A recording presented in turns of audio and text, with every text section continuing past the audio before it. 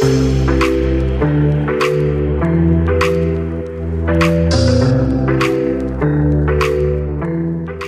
today's video we shall discuss about SV40 Vector.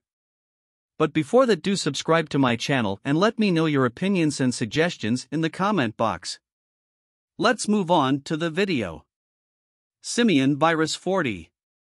SV40 is an abbreviation for simian vacuolating virus 40 or simian virus 40, a polyomavirus that is found in both monkeys and humans. Like other polyomaviruses, SV40 is a DNA virus that has the potential to cause tumors in animals, but most often persists as a latent infection. SV40 has been widely studied as a model eukaryotic virus, leading to many early discoveries in eukaryotic DNA replication and transcription. Simian virus 40, organization and its replication. Origin of simian virus 40. Simian virus 40 belongs to polyomavirus family, the family of viruses that induce tumors in animals. Indeed, the suffix oma means tumor. Simian virus 40 was first isolated from monkeys, hence so named. SV40 was one of the first genetic elements to be studied by genetic engineering techniques and has been used extensively as a vector for transferring genes into eukaryotic cells. SV40 is a spherical virus with a circular, double-stranded 5,243 base pair chromosomes, which encodes 5 proteins, which are small t and large t, both early protein, and VP1, VP2, VP3 virion protein.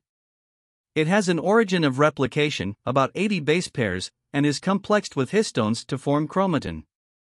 Large T is essential for viral replication, while VP1, VP2 and VP3 form the viral capsid.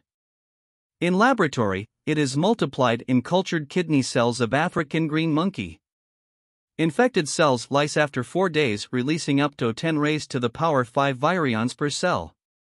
SV40 plasmids can be packaged only if their DNA is within the range of 3,900 to 5,300 base pairs. SV40 is capable of multiplicity reactivation.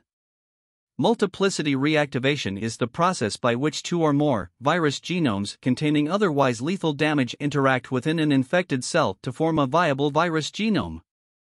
Now, this is a diagrammatic representation of the SV40 genome.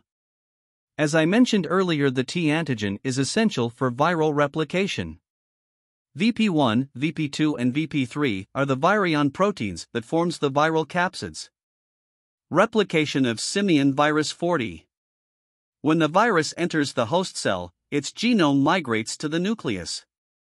SV40 genome replicates inside the nucleus of the cell, but the capsid protein are synthesized in the cytoplasm and migrate inside the nucleus, and finally the assembly of the virus take place. The replication of SV40 genome can be divided into 2 distinct stages, early and late. Early stage. The early region of the viral genome is transcribed to begin early protein synthesis. During this stage, within 12 hours of infection and before start of genome replication, a single RNA molecule, called primary transcript, is synthesized by the RNA polymerase of the host cell and is processed into 2 mRNA, a large one and a small one. These mRNA are capped in the cytoplasm and translated to yield 2 proteins. The large T, the T antigen, binds to the site which is the origin of replication on the parental DNA. This initiates the synthesis of viral genome. Late stage. Replication of viral genome starts in a bidirectional fashion from a single origin of replication. Late mRNA molecules are synthesized using the strand complementary to that used for early mRNA synthesis. Transcription starts at a promoter near the origin of replication. This late RNA is then processed by splicing, capping, and polyadenylation to yield mRNA corresponding to the 3 coat proteins, namely VP1, VP2, and VP3. Viral coat protein mRNA are then transported to the cytoplasm and translated into the viral coat proteins, which are then transported back into the nucleus where the assembly of progeny viruses takes place. Release of progeny virus particles occurs by the lysis of the host cell. So this is the genetic map of SV40 polyomavirus. VP1, VP2 and VP3 represent the genes that encodes 3 proteins which constitute the capsid of the virus, and the arrow shows the direction of transcription. Advantages of using SV40 as a vector. SV40 vectors are good candidates for gene transfer, as they display some unique features. SV40 is a well-known virus. Non-replicative vectors are easy to make. They also efficiently transduce both resting and dividing cells, deliver persistent transgene expression to a wide range of cell types, and are non-immunogenic. It is easily modified to be non-replicative. It can be produced in large quantities. It infects almost every cell type that has been tested, both dividing and quiescent. It is not immunogenic. It allows long-term expression of the transgene.